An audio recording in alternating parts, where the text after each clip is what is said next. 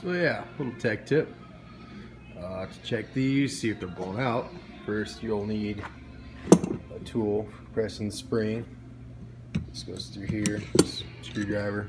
And that'll give you your leverage.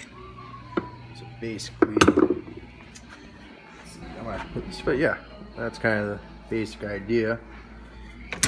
Press the spring, and from there, you here, let's see. Need a camera person. Press it. Grab this retainer.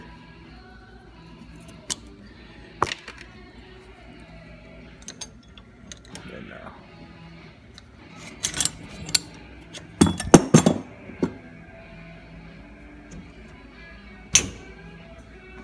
spring off, and then you'll press the shock. These ones are pretty stiff. And then if they rebound and they feel smooth, you don't hear any air or gas mixed in with the oil, you're pretty good. This one's checking out good. We check that one. So these are good. Alright, so I'm gonna see how fast I can do a track swap on the Pro XR. It's currently 1:45. Here we are, 25 minutes in. I'm a little rusty, so I just now got to the point where the track is out. So what's wrong with this is there's a bunch of studs torn out and a bunch are broke. I don't want to run this and have it rip in half, so yeah, we're putting that track under this sled. 25 in, time to get back to it. Man, I'm rusty. All right, everything under the hood is done and buttoned up, and we are 45 minutes in. Taking a minute to drink some water though. So I wanted to put the skid back in.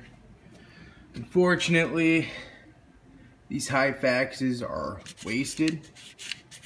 I'm not putting it back together like that because it's just gonna have to come back apart. So that's a bummer. It is what it is though. We'll get some more parts, or I don't know. I don't really want to steal the new rails, but maybe I'll steal the high backs off those for it.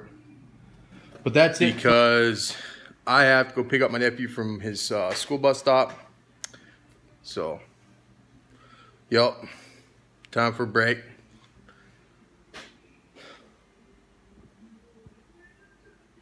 Till next time.